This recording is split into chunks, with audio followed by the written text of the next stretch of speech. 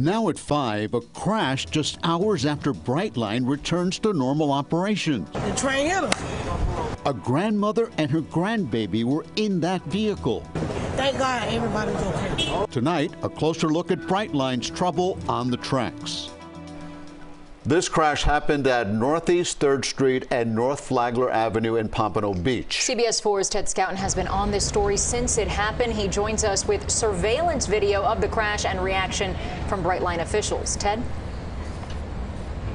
Yeah, Lauren and Allie, wait till you see that video. It is incredible that no one was killed or seriously injured. It happened right behind me here on the tracks. Investigators say it appears a woman turned onto the tracks for some reason and couldn't get off in time.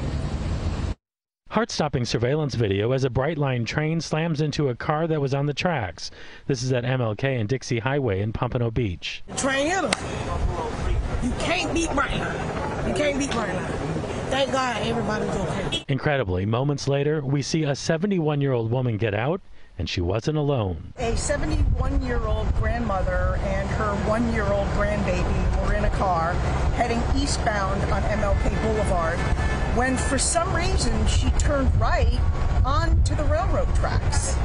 Literally drove her car on the railroad tracks. People nearby raced to help that woman and her grandchild. The lady just walked out of the car, literally. You see her walk out, and there was also a baby in the car, and the baby was okay too, so that's a miracle. According to fire rescue, it appears the woman was on the tracks even before the gates came down. It's unclear if she was trying to turn here onto Flagler Avenue in front of these businesses, and she just turned too soon and literally was on the tracks when the train came along, so the arms were not flashing when she got onto the railroad tracks. We unfortunately had a tragic reminder that we really need to continue to implore the public to be careful and safe around railroad tracks. Brightline President Patrick Goddard happened to be on board the train. This was the relaunch of service. Brightline closed down for more than a year during the pandemic.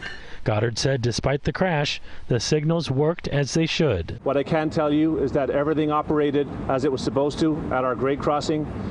The gates were down, the bells were ringing, the lights were on.